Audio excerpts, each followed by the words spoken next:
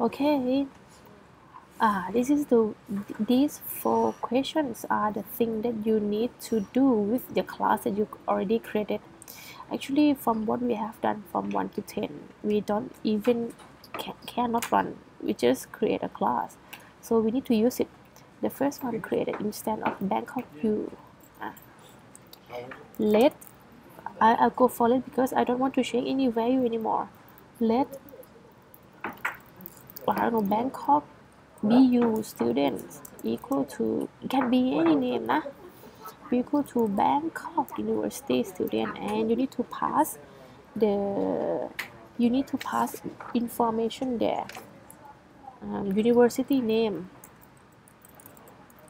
Bangkok University,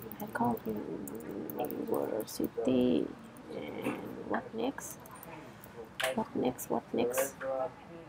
Student name. Let's say I am a student, okay, and student age. Let's say my age is 26. Oh, 26. Good. Next, call print student info method. Bu student dot print student info method. Okay, and then call wheelchair need method. Bu student dot wheelchair need method, and then call GPA method. Bu student dot GPA health, but for GPA you need to pass the variable. Let's say my grade is only 1.6. Okay, 1.6. Okay, run.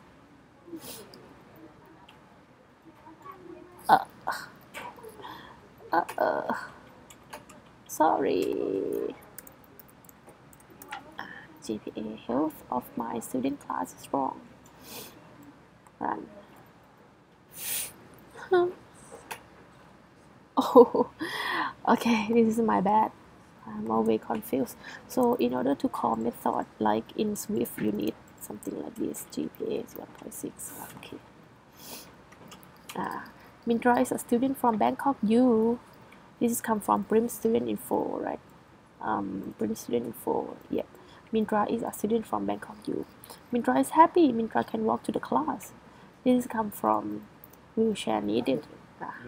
Mintra is happy because my age is less than 60. Lastly, about my GPA is 1.6, so this is go to GPA health of Bangkok U. It doesn't go to GPA health of student. So my GPA is below than the threshold, so it needs to keep your grade up, BU student. Alright, that's perfect. So what you need to do, could you please continue create another class for Stanford University student and try to complete all of them. Upload your file to the Blackboard, and yeah, boom, done. Thank you.